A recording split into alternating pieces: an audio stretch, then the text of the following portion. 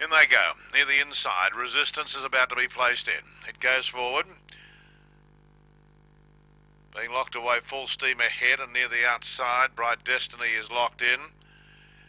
Near the inside we have Bella's Dream locked away and we're ready for a start. The green light is through to the control tower.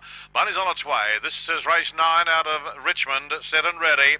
Racing, full steam ahead, jump beautifully, nicely away. Resistance and Savage Beauty showing speed. Full steam ahead, got held up and Bella's Dream shot through on the inside. They were followed by Sizzling Ability, Midnight Choice, Bright Destiny out the back. Resistance, Bella's Dream's got a break of about 10 as they come down the side. Midnight Choice to second from Sizzling Ability, Savage Beauty full steam ahead, but it's full steam ahead for the reserve Bella's Dream at Romset. Bella's Dream scored by 8 or 9. Second in the race is Midnight Choice and third Sizzling Ability. Next in was Savage Beauty. They were followed by Bright Destiny. Full steam ahead, got cut out at the first turn and finished back near the tail with Resistance.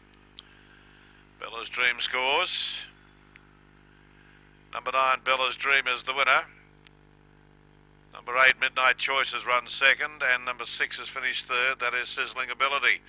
The winner, Bella's Dream, is by Brett Lee out of Dream Thunder, is owned and trained by Keith Pedrana of Cranebrook. Number 8 has finished second, and that is Midnight Choice. Steve Irwin of Goulburn, and 6th, the green Sizzling Ability.